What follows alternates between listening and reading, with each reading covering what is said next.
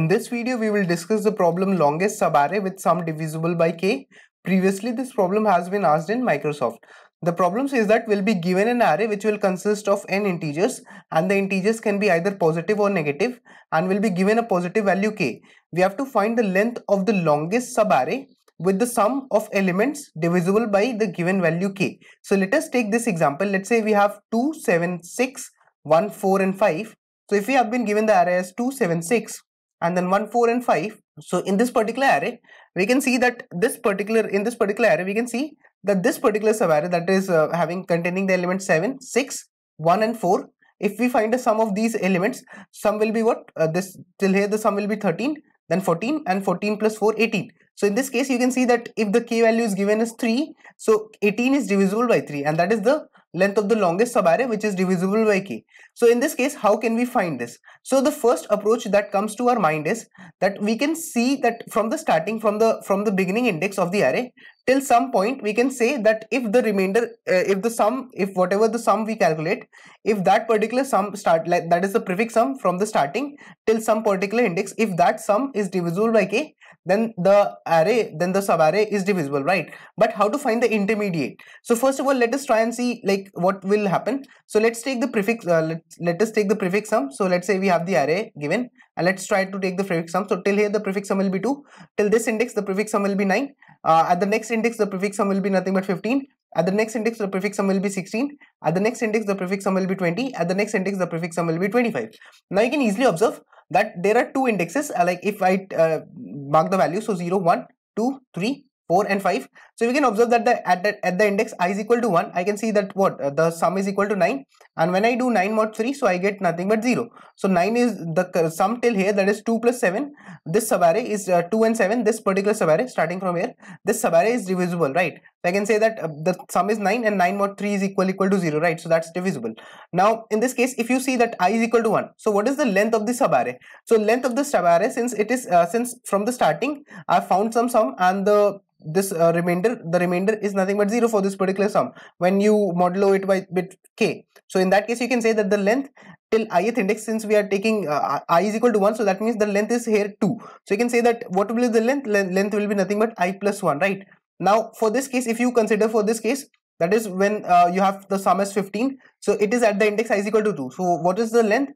The length of it is nothing but 3 elements, right? So you can say 2 plus 7 plus 6, that's coming out to be nothing but 15, and 15 mod 3 is also equal to 0. This is also divisible, right? So that's why I'll say that the length is I plus 1, that is nothing but 3 here. So this can be the case, right? That is from the starting you find some of the subarrays that are divisible by k. But does that always happen? No, because you can observe that at some intermediate positions as well you can find it. Now let us try and understand like what will happen. So if we simultaneously, if we make a remainder, if we keep a track of the remainders, where remainder is equal to nothing but, if we try to find the remainders, remainder is equal to nothing but sum modulo k, right? So if we try to find the remainders, so here the remainder will be 2, till this index the remainder will be 0, here the remainder will be 0, at 16 the remainder will be what? 1, at 20 the remainder will be nothing but 20 modulo k, that will give you like 20 is what? 20 is nothing but 6 into 3 plus 2, so the remainder comes out to be 2, right, when divided by 3. So in that case, you will write that the remainder is nothing but 2 till here,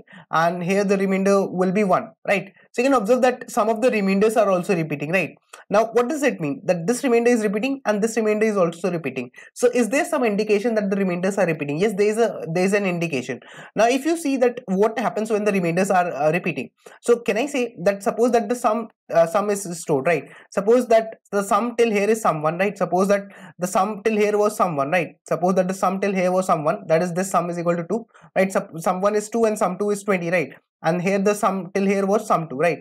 So in this case, what I can say is that what is 20? 20 is nothing but what? 6 into 3, or I can specifically say 6 into 3 plus the remainder, right? Plus the remainder plus some remainder, that is nothing but plus 2, right? That is how you can derive it.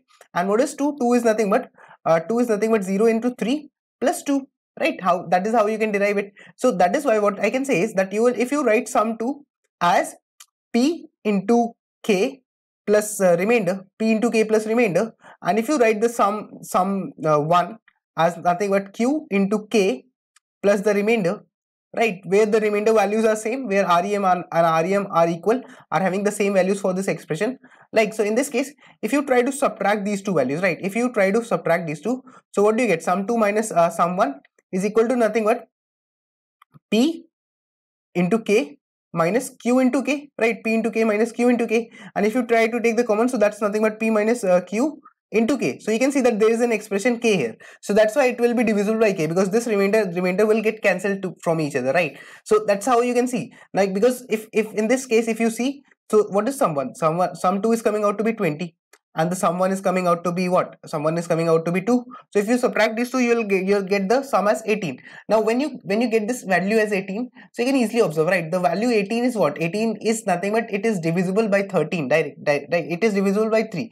18 is divisible by the value k that's given to you, that is nothing but 13. So that's how you can identify it, that whenever the remainders are same, so you can write every sum as what? You can write every sum as a multiple of k plus some remainder, right? You can write every particular prefix sum as what? You can write every particular prefix sum as the product as a product p into k, as p into k plus plus some remainder, right, as a multiple of some number into k plus the remainder. So you can say that if sum 1 and sum 2 are two such numbers, so in that case, if you subtract them, that are having the same remainders, if you subtract them, so they will have k expression common in them. And you can see that in 18, that is nothing but 20 minus 2, that is 18. You can see that 6 into 3 is there, so a k factor is multiplied, right? So that's why you can say that it will be divisible. So whenever the remainders are also repeating, in that case also you can say that the answer is possible, right? And in this case, you can see that at this index, like till this index, like you can see 7 till 14, this particular subarray is having the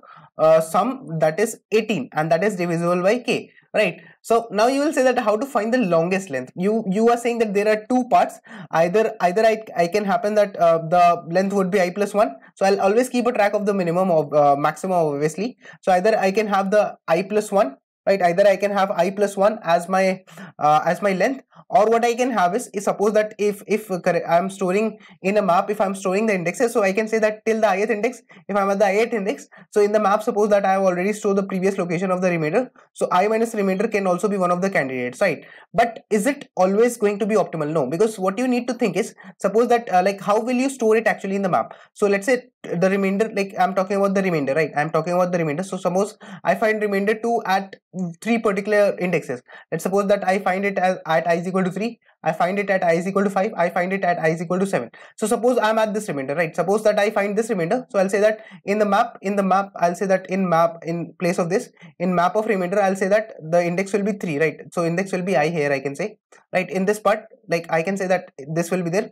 So I can say initially that map of 3, map of 2 will be nothing but 3, right? I can say that map of 2, like remainder 2 is equal to, it is at the index 3, right? I can say this thing, but like will I update it every time? Because I can say that when I was at 5, so I can say that the subarray length will be 2, right? 5 minus 3 will be 2. I can say that I minus map of remainder, like I minus map of remainder will be the length, it will be 2. But should I update it once again? Because when I see that remainder 2 is repeating here again, so I want to find the longest length. So I can say that I should store, every time I should store in the map, I should store the very first occurrence of that particular remainder, right? I can say that I should store the very first occurrence, because if I store the next occurrence, if I update it after I move to this, so if I update this, if I say that map of 2 is equal to 5, if I update it to this index, then this will be the length. Whereas actually I could have got a better length with this part, right? I could have got a better length with this part. So that is why if the particular remainder is not found in the map, in that case I can say that I'll store its very first occurrence and I'll never update the very first occurrence, because I want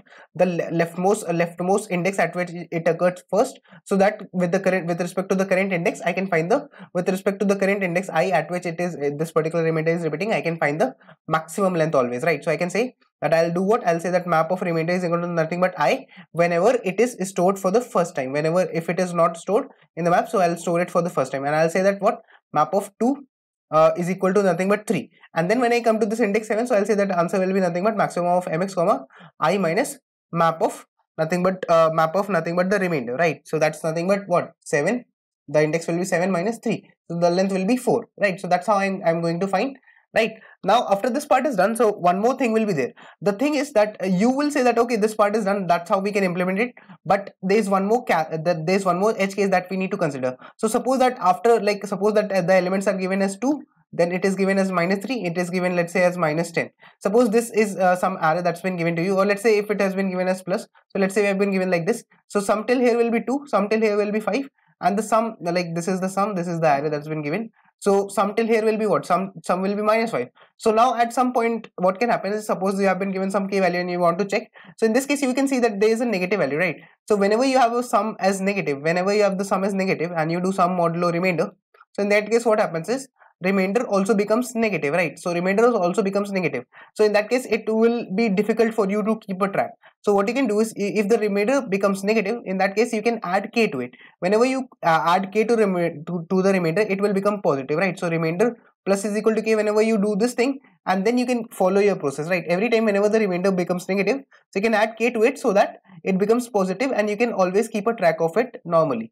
Now let us try and implement this code. So what I will be having is, I'll require int sum. I'll have the int sum that I'll mark as 0, right? That will tell me about the prefix sum. I'll have a remainder, I'll have a mx that will be marked as 0. I also need an unordered map or a map, basically a hash map kind of thing, so that I can store the very first occurrence of the remainder in the array. Right, after this part what I'll say is that I need to start my iteration for int I starts from 0, I is going to be lesser than n, then I plus plus, and what I will say is that what is the sum. So sum plus is equal to nothing but rfi. I'll add the current element to my sum and I'll calculate the remainder. Remainder is equal to nothing but sum modulo k, right? So in this part, as I mentioned earlier as well, that the case 1 will be whenever my remainder itself becomes 0. So I can say that the subarray till the ith index is the subarray whose sum of all the elements is divisible by k. In that case I can say that the length of that particular subarray will be I plus 1. So I can say that the maximum length will be nothing but maximum of mx comma what? Maximum of mx comma I plus 1, because that will be the length. If a particular array at the ith index is giving the remainder as 0, then the length of that particular subarray will be I plus 1. And otherwise I need to check that if the remainder becomes negative, right? If the remainder is negative, then I can say that remainder plus is equal to k, right? So I'll add k to the remainder so that it becomes positive, and I'll say that if map.find the remainder, if I am finding the remainder in the map and it's not equal to map.end, so if it is already present in the map, right? So in that case, if it is already present in the map, then it will not point to the end of the map. In that case I can say that what will be the maximum length? Maximum length will be nothing but maximum of mx, right, comma I minus map of the remainder, right? The very first index at which the remainder was found, that will be indicated by map of remainder, right? After this part, if it is coming in the map for the first time, if it is not initialized in the map, then I'll say that map of remainder is equal to I. So the very first leftmost index at which I see it, I'll initialize it to that value, and I can say that in the end, after I have traversed, so I can simply return the maximum length of the subarray which is divisible by k. Let us try and submit this code, compile this code to see if it works on the sample. So we are getting this expected output on the samples. If we submit this code, it should get accepted. So you can see that our solution was able to pass all the test cases, and previously this problem has been asked in Microsoft. So in case if you did understand the solution, make sure to hit the like button and comment down understood as well. Thank you for watching this video.